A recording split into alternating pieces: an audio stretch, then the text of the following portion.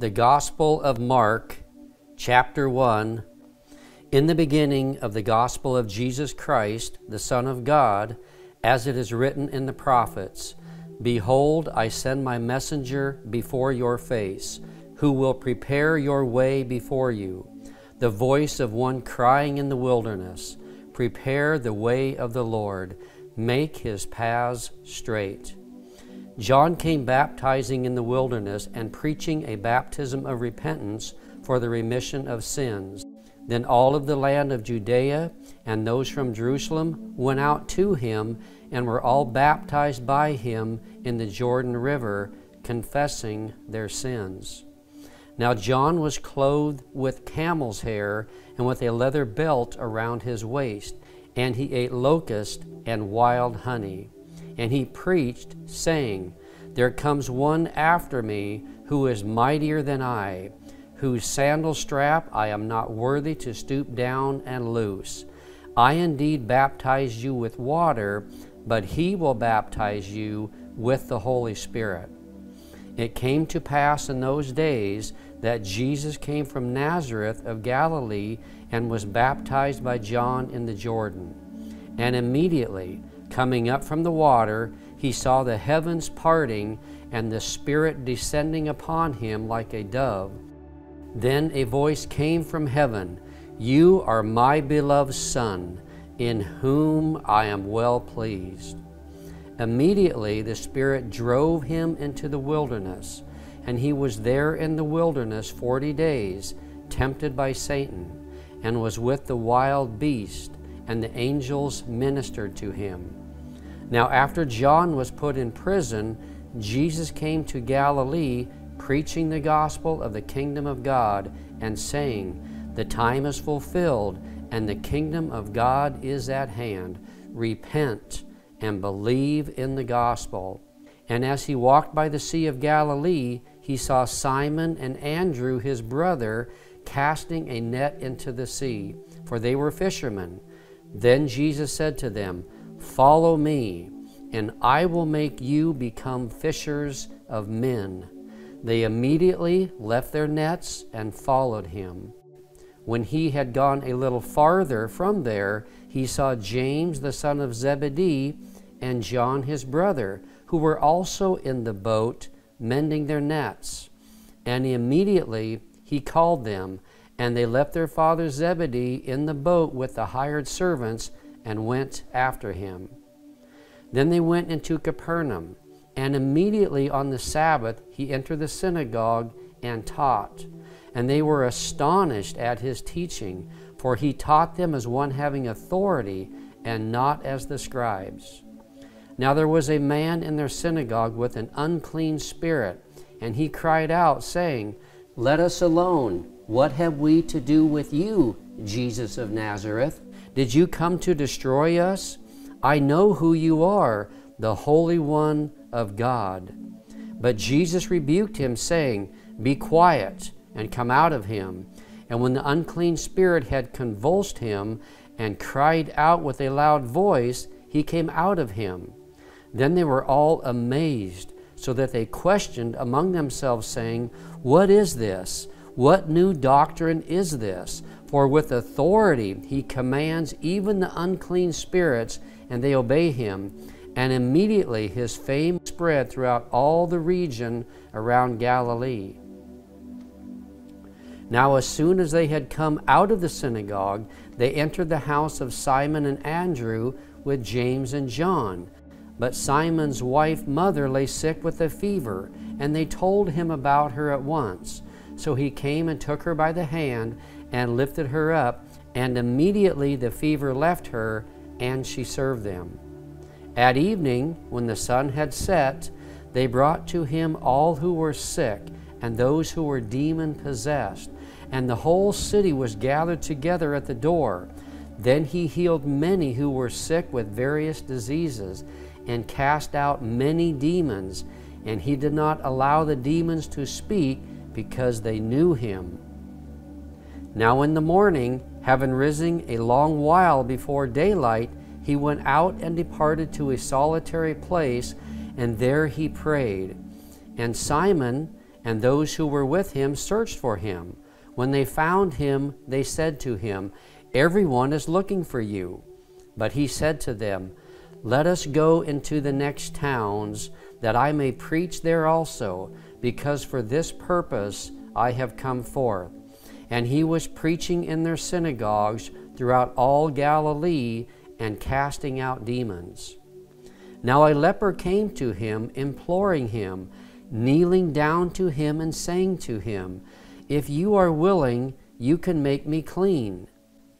Then Jesus, moved with compassion, stretched out his hand and touched him and said to him, "I am willing, be cleansed." As soon as he had spoken, immediately the leprosy left him, and he was cleansed. And he strictly warned him and sent him away at once, and said to him, "See that you say nothing to anyone, but go on your way. Show yourself to the priest, and offer for your cleansing those things which Moses commanded as a testimony to them." However, he went out and began to proclaim it freely and to spread the matter, so that Jesus could no longer openly enter the city, but he was outside in deserted places, and they came to him from every direction.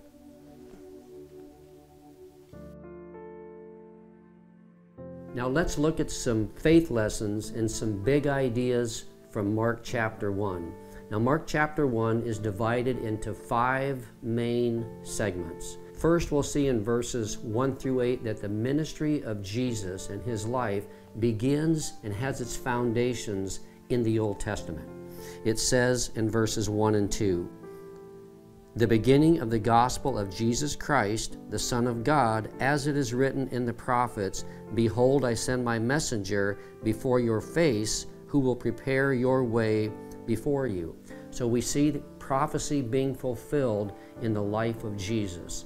So the Old Testament is the foundation to the New Testament, and you can't really understand the New Testament without the Old Testament. And prophecy sets apart the Bible like any other writings to mankind. For example, just regarding Christ's first coming, there are over 300 specific prophecies regarding Christ's first coming. For example, where he would be born, how he would die, how he would minister, not a bone of his body would be broken. All of this shows and fulfills prophecy, and that the Bible is true. Once again, prophecy sets apart the Bible like no other writing known to mankind. So what about us? Do we believe that the Bible is fully inspired, and do we trust in God's Word with all of our heart? This is the first big faith lesson, that the prophecies of the Old Testament are fulfilled in the New Testament, and Christ fulfills these. So do we trust, once again, God's Word? Do we fully put our weight upon it? Because we can and we should. Then we see in verses 9 through 11, we see the baptism of Jesus. Now Jesus was perfect, and he did not need to confess any sins. In fact, the part of the reason for baptism was a repentance, was a confession of sin. Jesus was perfect. He did not need to confess any sins. However, he was baptized to be an example for us and to give God an opportunity to speak audibly and to give credibility that Jesus was God's Son, the Messiah, the sent one, to minister and to live on this earth and to die for our sins. So Jesus was baptized in order to fulfill these prophecies and show that he was the Son of God, and to be an example for us that all of us should be baptized. So what about us? Have we been baptized? If we haven't, we should. Now, baptism doesn't save us. However, it is a command, and it is a declaration that we are now becoming a follower of Christ, that we are repenting of our sins, and that we are now choosing to follow Christ. So if you have not been baptized, then you should do so. If at all possible, you should do so. Then we come to verses 12 and 13, and then we see here the testing of Jesus in the desert for 40 days and for 40 nights. Now, some versions of the Bible will say he was tempted, The tempting is similar or synonymous with the word tested. So Jesus was tested or tempted in the desert for 40 days and 40 nights to show some significant, important truths. One, that he could pass any test, the most grueling, the most difficult, the most severest test, he could overcome and pass. Also, it showed that he was 100% God, but yet he was 100% man. He suffered real hunger. He was lonely. It was cold. It was very difficult for 40 days and 40 nights. This also shows that he can now become our high priest. He has every right to become our high priest. He can identify with us, and he can now become our high priest and petition on our behalf, because he understands how we feel, and he can forgive us and help us in our times of need. Now, what about us? Now, God will test us as well. It says in James 1, 2 through 4, it says, "My brethren, count it all joy when you fall into various trials, knowing that the testing of your faith produces patience. But let patience have its perfect work, that you may be perfect and entire, lacking nothing." So part of God's testing and trials is so that we can be perfect and complete, becoming a mature believer who can overcome, who can walk strong, who can stand tall, and who can live and conduct their lives in a mature, godly way, not up and down, not having highs and lows and walking with God and falling away, but a steady, mature believer who follows Christ in a strong, steady way. So that's part of what trials do. Now also, regarding Jesus, part of his testing and his overcoming of these trials gives him the right, as we mentioned, to become our faithful high priest, so that he can help us. And it says in Hebrews 4, "For we do not have a high priest who cannot sympathize with our weaknesses, but was in all points tempted as we are, yet without sin. Let us therefore come boldly to the throne of grace, that we might receive mercy and find grace to help in time of need." So because Christ overcame, was tested, overcame, was sinless, then he has every right to be our high priest, and he can help us in our times of need. So we should go to him and ask him for help. So what about us? Are we standing strong during the trials? Are we running from our trials? Or are we embracing our trials? And in our trials, are we going to Christ, asking him for help? He's our high priest, asking him for help to find grace and mercy and help in time of need. Then we come to the fourth section of Mark chapter 1, and we see verses 14 through 20. And what we see here is that Jesus begins his ministry, and he carefully calls his 12 disciples. Now, interestingly, all of these disciples, it says in Acts 1, 10, and 11 that all of these disciples were from the Galilee area. However, about 6 of them were called right along the northern shore of the Sea of Galilee. So he begins his ministry, and he calls his disciples. Now, interestingly, he's going to call one disciple, Judas, whom he knows is going to betray him. Now, God in his sovereignty allowed this so that Scripture could be fulfilled.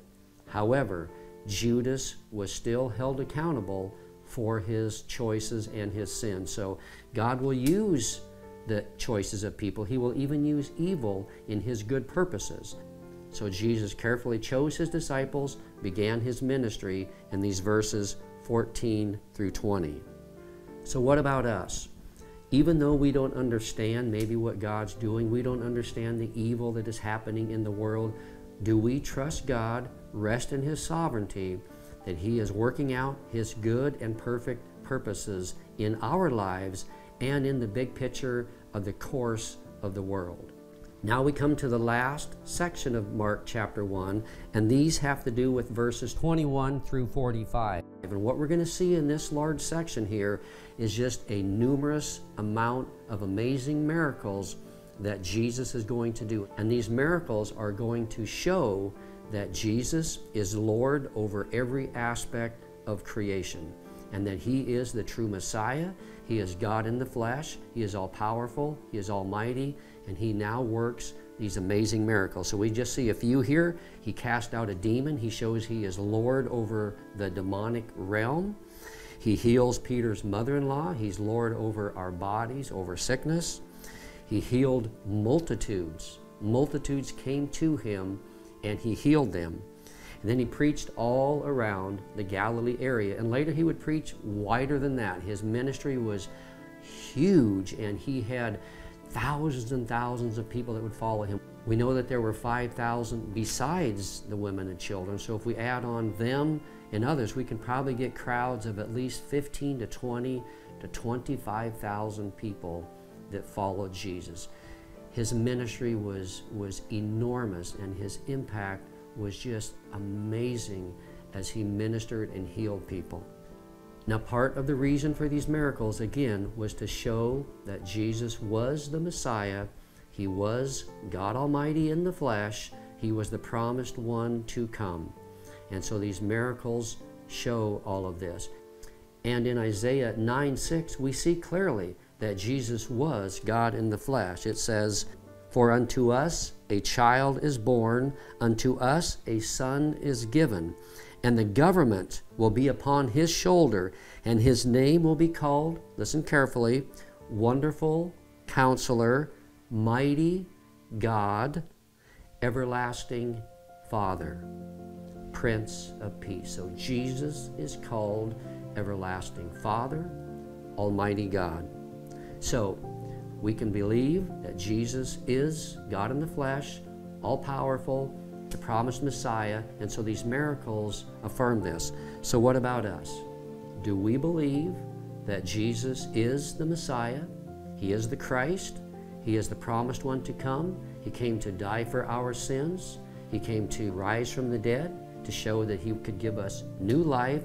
So do we believe that? Have we put our trust in Christ as our Lord and Savior? Have we received his gift of salvation? And do we believe that Jesus is the only way to God? Jesus says that I am the way, the truth, and the life.